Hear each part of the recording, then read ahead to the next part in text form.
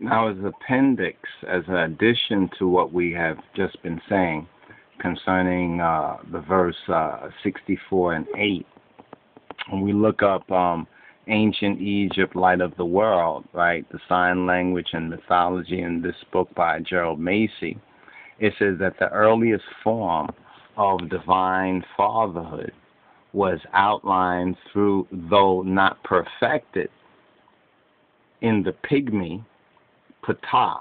Hence, one of the earliest titles is as the father of fathers. And we also have other particular links, but let's go into this particular one from Gerald Macy. Now, our reference was PTAH, Macy, and fatherhood because we knew it was there.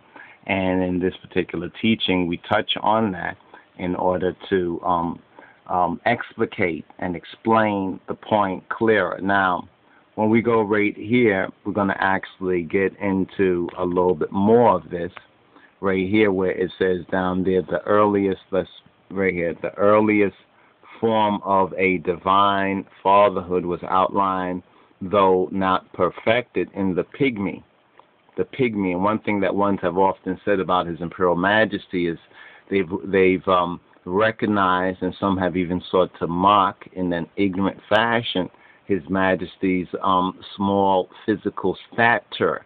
You understand? Even liking him to a pygmy, the pygmy PTAH. Hence, one of his titles we have here is as the father of fathers, which indicates the fatherhood that was founded on the eldest brother, Now, according to Christina or true Christianity, the eldest brother is Getachin Jesus Christos. Our true big brother is actually Christ. Now, PTAH was a what? A solar god who did not attain the status of Re, Now, there's other links to this, but this is one that's significant right here. This is one that's very significant, and this was in the theology of Thebes and Memphis, the creator of all creations, according to the latter, or the solar mythology. But the earliest form now of a divine fatherhood was outlined, though it was not perfected, in the pygmy PTAH. And this is on page 345. 345. You get 345 of the work Ancient Egypt, Light of the World, Sign Language and Mythology. And this particular book, well, you can't download it here, but you can read it right here. This particular book is very important. But if we will go through other references, you understand, and search the book out, you understand, and go through other particular references and put PTAH here within this particular book and find out where else it is also mentioned. We'll find other particular links, but that is a good starting point right there, you understand, concerning PTAH. Now, if you look, there are 100 results for PTAH in this particular book. Now, if we would narrow down, let's try to narrow down our searches and put PTAH and father. You understand? PTAH and father. Then we can also go PTAH and Potter. Now, when we do that, we narrow it down to 46 results, particular results. And it's a very much interested where it says the title of PTAH is Keper, has the meaning of becoming. And in His Majesty's teaching, he speaks about peace is not an is, but it is a becoming. And it says the name of the son, Yu or Yo, signifies the coming one.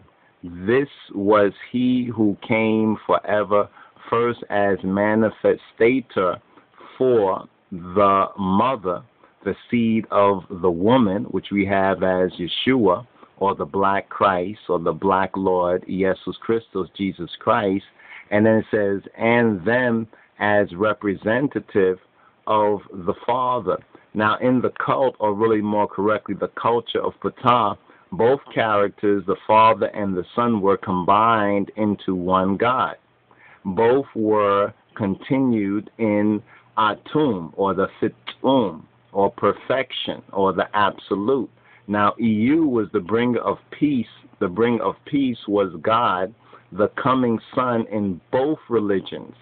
The coming Son, we repeat, was the ever coming one. You understand? There was the ever coming one. Now, Macy says right here, there was no advent once for all, because remember, Macy is battling. Gerald Macy sought to battle against whitewashed Christianity. This is one thing that Gerald Macy basically recognized. He recognized that the true roots were actually to be found in inner Africa. But if we go through some of the other works, it will also show us that, but to resume, it says right here, the dramatis personae in the Hebrew books of wisdom are chiefly the Father and Son. Are chiefly the Father and Son. The Father is Ihu, or Yehu, or Yahweh, the self-existent and eternal God, and Iyu, Iyo, or Aisu, you understand, is the messianic Son as manifester in the cycles of all time. Of all time. It is the Father that is speaking of one of these periods, possibly what they call a Sotheic cycle, who says in Esdras, or Estrus, the time shall come, my Son Jesus, or Yeshua, shall be revealed with those that be with him, and they that remain shall rejoice within what? 400 years.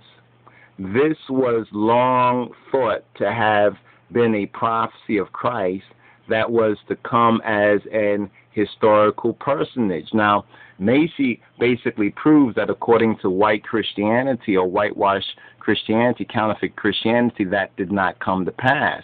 But he gives us enough evidence of the past to recognize our present dispensation and see the revelation in Rastafari. Now remember, we're not going to go through all 46 of these, but it's very interesting that where we did touch does link us powerfully, once again, to this particular area that we're in Scripture right here.